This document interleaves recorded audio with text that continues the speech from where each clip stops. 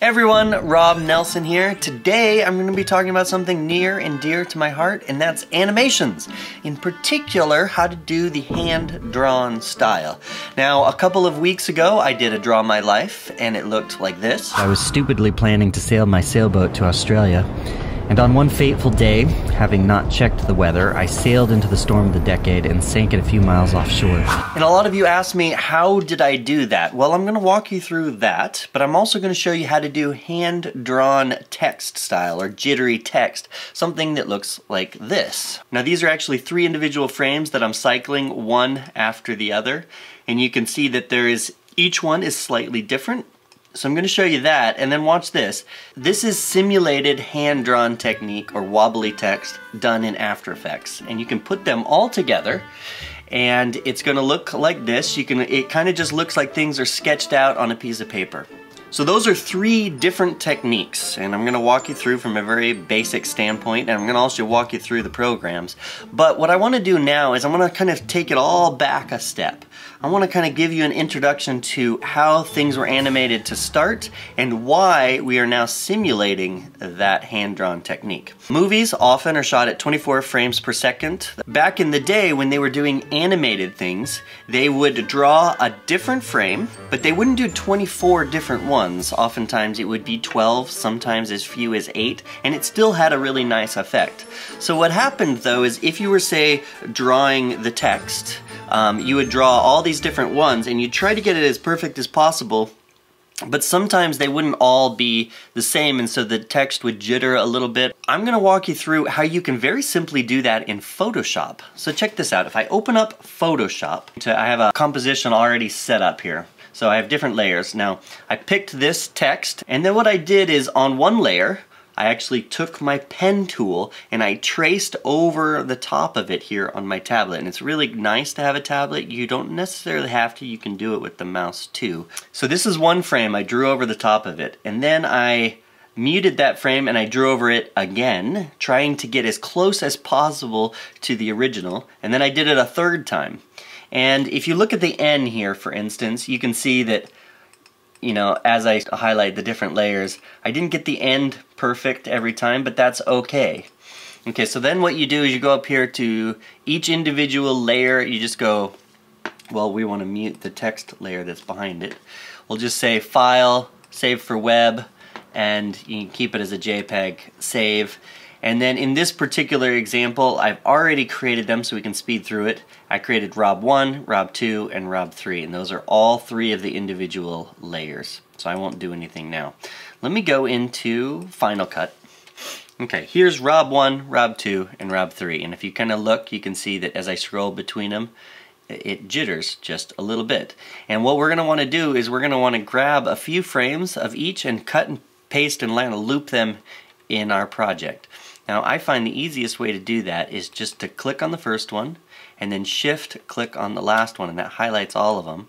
And you can click and drag them into your timeline. Now, this gives a couple seconds duration for each one. That's the preset that I have. But if I hit Control-D, that highlights right here and allows me to change the duration. I'm just going to hit 6, Enter. I need to now copy and paste them. So Apple C, Apple V, V, V, V, V, V, V, V, V, V, and I just keep holding it down and pasting it in. Now what you can see if I play it, you can see that we have jittery text. Okay, so that is hand-drawn text. Now we're going to look at how to simulate hand-drawn text. Okay, so if we go into After Effects, that's one of the easiest ways to do it. Again, I'm going to just create a new composition so you can see me walk through the whole thing. I'm going to create it at 8 frames per second at a normal 1080p. Okay, I'll drop it into the timeline.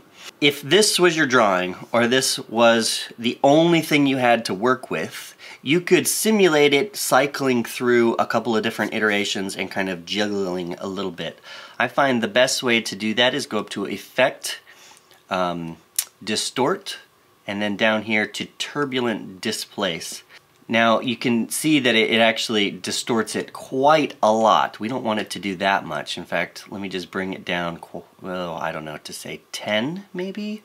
The size is also quite a bit. I don't know, bring it down to 50. We can play with these once we add an expression. Okay, so here's your turbulent displace. Now one of the things we're going to do is we're going to go down to the evolution options. We want to cycle the evolution, and then we're going to add a very simple expression. Now if you don't know anything about After Effects and you've never used expressions, just kind of bear with me here. I'm going to just tell you what to press and I will put a simple expression on it for you. But it's just simple code that allows you to generate some randomness. Okay, so on the random seed, and I'll just show you down here, evolution options, we're going to add a very simple expression. So to do that, you hit Shift Option equal sign. So that brings up the very simple expression down here. Now what I'm going to do is I'm going to take the time and I'm going to multiply it times 10. And so every time it goes through, it's just going to create some randomness, and you can see it working right here. We'll just go with that. Okay, so let's go to Composition, Add to Render Queue. I have it set to go out as an H.264 file, and remember to save it where you want it. Now let's go Rob Nelson After Effects 2, because I already composed this once, and we'll render that. Alright, now let's bring it into Final Cut. So here it is, and we'll just drag it right into the timeline because it's so easy that way. Here's the actual hand-drawn. You can see that it's cycling. And then here's the simulated, and so we'll have these as our two that we can kind of compare back and forth. Now, if you want to make it look like it's drawn on paper, then the next step is you have to add paper to it. So let's do that. I actually have a little paper in here somewhere. Let me see, where is it? Ah, here we go. Here's my paper. Okay, so let's just drag it into the timeline. First of all, let's make all of these little individual things a new compound clip. Okay, so we're going to make sure these are side by side. Here's our paper. And then here's the hand-drawn, here's simulated hand-drawn, and then here's our paper down below. First things first, we got to make the paper a little bit bigger. So let's just drag it all the way out. And then the other thing we have to do is we have to make both of these so that they are composed properly on top and we take the white out. So the way to do that, I just highlight both of them and I go to Blend Mode and Multiply. And you can see it actually hits both of them at the same time. Now you have hand-drawn on top of paper. Let me show you how the little sketch works into it. So this is the raw sketch from the Draw My Life. I basically just figured out what I was saying and I drew it in Photoshop and then screen captured the whole thing. So you can see this is just me drawing right here, right? All the different things. Let's go down to this little section, which I think worked really nicely. It's basically little tiny stick figures with just a little bit of color added to their bodies. Alright, let's bring this down into the timeline. Oops. Okay, and it just dropped itself on top of my text, and just for fun I'm going to put the text on top of it. And we'll bring this all the way to the beginning. Now, the first thing I'm going to do is make sure the blend mode is multiply, and then the other thing I'm going to do is make that a compound clip, shrink it down, get it out of the way. Okay, so there's my animation drawing on top of my paper. It's a little bit long, so I'm going to shrink it down. Let's make it 4 times faster. Say, I think that'll make it a 5-second clip, something like that. Now it's drawing at a fairly decent pace. Now once it's drawn, I kind of want to stop it before it gets all the way to the end. So what I do is I'm highlighting that clip and I make a screen capture of that individual clip, so that's Option F in Final Cut. And again, I've got to go back and make sure that the blend mode is multiply. Okay, so that looks pretty cool, and I can change that. Let's just make it go all the way to the end so I can run it. So this is the story of Rob Nelson, and everybody is doing their thing.